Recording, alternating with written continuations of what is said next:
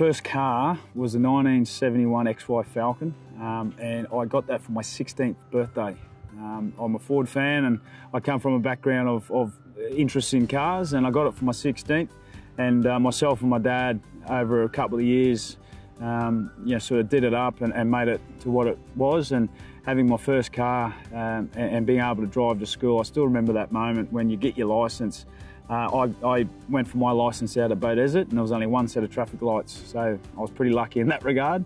But growing up, I used to drive pretty much everything from Dad's truck to go-karts and whatever was going on at home. But my first car, I only just sort of not long let it go. To be fair, I've had it for a long time. It was a good one.